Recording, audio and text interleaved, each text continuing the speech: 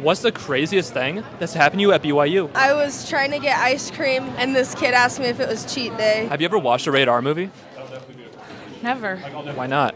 Those are so inappropriate. You shouldn't be watching those. Would you rather have $5 million or 5 minutes with Joseph Smith? I feel like 5 minutes with Joseph Smith is like worth $10 million. What's one question you'd want to ask Joseph Smith? Like his body count. What's your favorite party drink?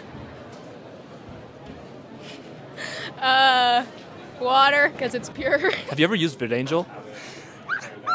No. I use it for every single rated R movie I watch. Well, you should probably go repent to your bishop. You don't go to BYU if you don't. Go on like 30 dates in the first week. When you pass away, what planet do you claim? We can choose planets now? Yeah. You don't get Pluto though. That's my planet. Uranus.